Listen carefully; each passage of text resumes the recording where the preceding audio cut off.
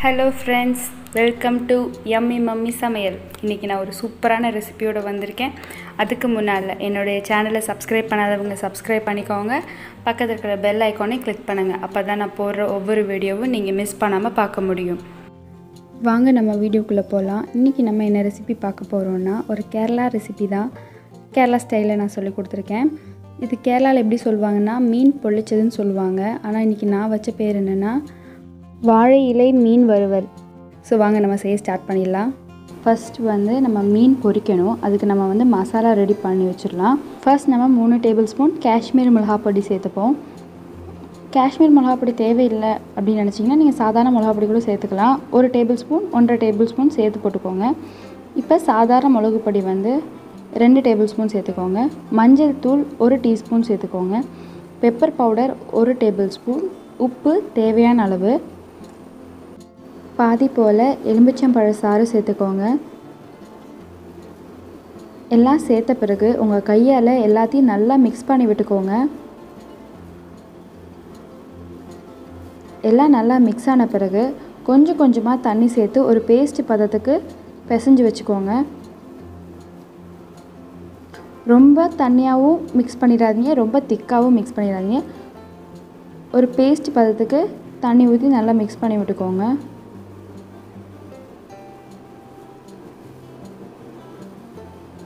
இப்போ பாருங்கள் நம்ம மசாலாலாம் பேஸ்ட் ஆயிடுச்சு. இப்போ நம்ம மீன் மேலே புரட்டி எடுத்து வச்சிடலாம். இன்றைக்கி இந்த ரெசிபி பண்ணுறதுக்காக 5 கறி மீன் எடுத்திருக்கேன். எல்லா மசாலாவும் நல்லா அந்த மீன் மேலே கோட் ஆகிற மாதிரி நல்லா ஸ்ப்ரெட் பண்ணி விட்டுக்கோங்க அந்த மசாலாவை. நம்ம இந்த கறி மீனில் அங்கங்கே ஸ்லிட் போட்டிருப்போம் இல்லையா, அந்த ஸ்லிட்ல எல்லாம் நல்லா இந்த மசாலா போய் இறங்கணும். அந்த மாதிரி நீங்கள் மசாலா புரட்டி வச்சுருங்க.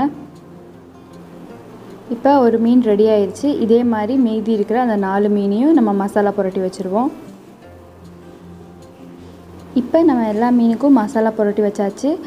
இந்த மீனை 1 மணி நேரம் ரெஸ்ட்டில் வைங்க. அதுக்கப்புறம் நம்ம பொரிக்க ஸ்டார்ட் பண்ணலாம். இப்போ நம்ம மீனுக்கு கிரேவி பண்ணணும். அதுக்கு நம்ம மசாலா அரைக்கலாம். அதுக்கு ஃபர்ஸ்ட் 4 பச்சை மிளகாய் சேர்த்துக்கோங்க. சேர்த்த பிறகு 6 பூண்டு சேர்த்துக்கோங்க. ஒரு துண்டு இஞ்சி சேர்த்துக்கோங்க. இஞ்சி நிறைய சேர்த்துக்காதீங்க, அது ஒரு டிஃப்ரெண்ட் டேஸ்ட் ஆயிரும். நம்ம மசாலாவே நாசம் பண்ணிடும். அதுக்காக இஞ்சி அளவாக சேர்த்துக்கோங்க. ஒரு கொத்து கருவேப்பிலை சேர்த்துக்கோங்க. பிறகு நம்ம மசாலா பொருள் எல்லாத்தையும் சேர்த்துப்போம். 1 டேபிள் ஸ்பூன் காஷ்மீர் மிளகாய் தூள் சேர்த்துக்கோங்க. 1 டேபிள் ஸ்பூன் சாதாரண மிளகுத்தூள் சேர்த்துக்கோங்க. 1 டீஸ்பூன் மஞ்சள் சேர்த்துக்கோங்க. அவ்வளோதான், நம்ம சேர்க்க வேண்டிய எல்லா இன்க்ரீடியன்ஸும் சேர்த்தாச்சு. இதை நல்லா தண்ணி ஊற்றி ஒரு பேஸ்ட் பதத்துக்கு அரைச்சி எடுத்துக்கோங்க. இப்போ நம்ம மீன் பொரிச்சிடலாம். அதுக்கு ஒரு கடாயில் தேவையான அளவுக்கு எண்ணெய் சேர்த்துக்கோங்க. நான் இன்றைக்கி தேங்காய் எண்ணெய் எடுத்திருக்கேன். உங்களுக்கு எந்த எண்ணெய் வேணுமோ அந்த எண்ணெய் யூஸ் பண்ணிக்கோங்க. எண்ணெய் சூடான பிறகு ஒரு கொத்து கருவேப்பிலை சேர்த்துக்கோங்க. கருவேப்பிலை சேர்க்குறது நம்ம மீன் பொரிக்கிறப்ப மீனுக்கு ஒரு நல்ல மனம் தரும். அதுக்காக தான் நம்ம கருவேப்பிலை சேர்க்குறோம். சேர்த்த பிறகு ஒவ்வொரு மீனாக சேர்த்து நல்லா பொரிச்சு எடுத்துப்போம். நம்ம சேர்க்குற மீன் ஃபுல் குக் ஆகக்கூடாது, எப்பயும் பொரிக்கிற மாதிரி ஆகக்கூடாது. அரை வேவு போதும், ஹாஃப் குக் போதும். நம்ம பாதி வெந்ததுக்கப்புறம் நம்ம எடுத்துடலாம். இப்போ பாதி வெந்துடுச்சு, நம்ம திருப்பி போட்டுடலாம்.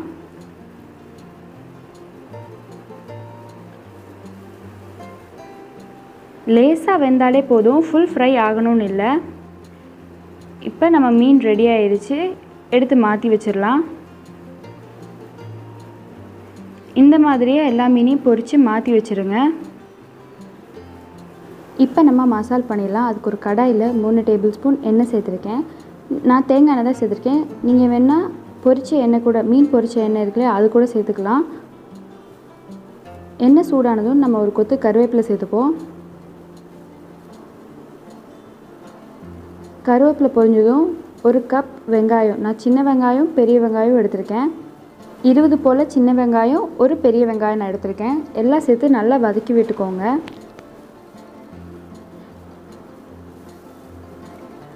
தேவையான அளவுக்கு உப்பு சேர்த்து நல்லா கிளறி விட்டுக்கோங்க. நல்லா மிக்ஸ் பண்ணி விட்டுக்கோங்க.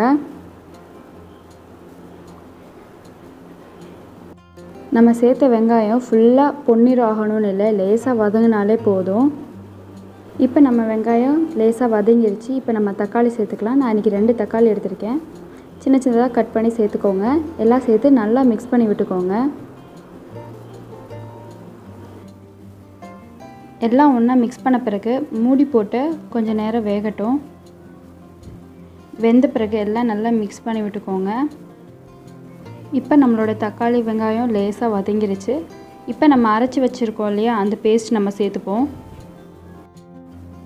பேஸ்ட்டு சேர்த்து நல்லா மிக்ஸ் பண்ணி விட்டுக்கோங்க. இந்த ஸ்டேஜில் நீங்கள் உப்பு சரி பார்த்துக்கோங்க. நல்லா வேகட்டும். நம்ம சேர்த்த மசாலோட பச்சை மணம் மாறுற வரைக்கும் நல்லா வேகட்டும். இப்போ ஒரு 3 நிமிஷம் போல் ஆயிருக்கு. லேசாக திக்காகிருக்கு. இன்னமும் நல்லா திக்காகணும். இப்போ நம்ம மசால் ரெடி ஆயிடுச்சு. இப்போ நம்ம மீனை வாழை இலையில் வச்சு மடிச்சுப்போம். இப்போ ஒரு பெரிய வாழை இலை விரிச்சுக்கோங்க. அதில் குட்டியாக ஒரு வாழை இலை வச்சுக்கோங்க. ஏன்னா நம்ம தோசைக்கல்லில் வைக்கிறப்ப கரியாமல் இருக்கிறதுக்காக ஒரு சின்ன வாழை இலை வச்சுக்கோங்க. அது மேலே நம்ம செஞ்சு வச்சோம் இல்லையா மசால் வந்து உங்கள் மீன் எந்த அளவுக்கு பெருசோ அந்த அளவுக்கு நீங்கள் மசால் வந்து பரப்பி விட்டுக்கோங்க. அது மேலே ஒரு மீன் வச்சு மறுபடியும் மீன் மேலே நம்ம செஞ்சு வச்ச மசால் சேர்த்துக்கோங்க. நீங்கள் இதை இப்படியே மடித்து வைக்கலாம். ஆனால் நான் இன்றைக்கி சும்மா மேலே கொஞ்சம் டெக்கரேட் பண்ணுறதுக்காக ஒரு சின்ன துண்டு தக்காளி வச்சுருக்கேன். ஒரு பச்சை மிளகாவை 2ஆக கீறி சைடில் நான் வச்சுருக்கேன். இது சும்மா டெக்கரேஷனுக்காக தான் நம்ம இப்படி செய்கிறோம். இது இந்த மாதிரி செய்யலைனாலும் உங்களுக்கு பரவாயில்லை. வாழையிலே இப்போ மடிச்சிடலாம். ஃபஸ்ட்டு நம்ம சைடு மடிச்சுப்போம். அந்த குட்டியாக நடுவில் வச்சுருக்கோம் அதை ஃபஸ்ட்டு மடிச்சுட்டு அப்புறம் வெளியில் இருக்கிறத மடிச்சுக்கோங்க. வாழையில் வந்து நல்லா மடங்கணும் அப்படின்னா லேசாக தீயில் ஒரு வாட்டி வாட்டிக்கோங்க. அப்படி வாட்டிட்டிங்கன்னா எப்படி மடித்தாலும் வாழையில் கிளியாது. கரெக்டாக மடித்து விட்டுக்கோங்க. இப்போ மடித்தாச்சு. நம்ம வந்து ஒரு நூலோ இல்லை ஒரு நாரோ வச்சு நம்ம வாழையிலையை கட்டிடலாம். இப்போ நம்ம நார் வச்சு மடிக்கிறப்போ ரொம்ப டைட்டாக கட்ட தேவையில்லை. லேசாக அந்த கட்டு நம்ம மடித்து வச்சுருக்க அந்த மடிப்பு வந்து அவராமல் இருக்கிறதுக்காக தான் நம்ம இந்த மாதிரி கட்டி வைக்கிறோம். ஸோ லேசாக கட்டினாலே போதும். இப்போ ஒரு தோசைக்கல் எடுத்துக்கோங்க. அதில் தேவையான அளவுக்கு எண்ணெய் சேர்த்துக்கோங்க. நான் இன்றைக்கி தேங்காய் எண்ணெய் தான் சேர்த்துருக்கேன். எண்ணெய் சூடான பிறகு நம்ம செஞ்சு வச்சோம் இல்லையா, மடித்து வச்சோம் இல்லையா, அந்த இலையை தூக்கி வச்சுருங்க. ஒரு பக்கம் நல்லா வெந்த பிறகு இன்னொரு பக்கம் திருப்பி போட்டுக்கோங்க. இப்போ ஒரு 3 நிமிஷம் போல் ஆகிருக்க.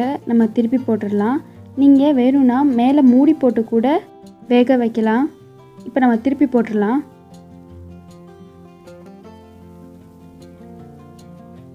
இந்த மாதிரி நீங்கள் வாழை இலையில் மடித்ததுக்கப்புறம் நீங்கள் வந்து இட்லி சட்டியில் கூட வச்சு வேக வைக்கலாம். இந்த மாதிரி எண்ணெய் சட்டியில் தான் போட்டு பொரிக்கணும்னு இல்லை.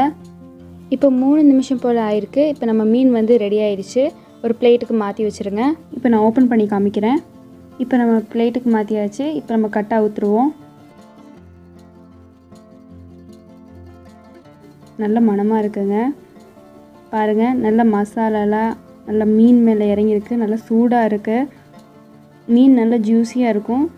இந்த ரெசிபி கண்டிப்பாக உங்கள் வீட்டில் ட்ரை பண்ணி பாருங்கள். உங்கள் வீட்டில் எல்லாருக்குமே ரொம்ப பிடிக்கும். இந்த வீடியோ உங்களுக்கு பிடிச்சிருந்துச்சுன்னா லைக் பண்ணுங்கள், ஷேர் பண்ணுங்கள். மறக்காமல் நம்ம சேனலுக்கு சப்ஸ்கிரைப் பண்ணிடுங்க.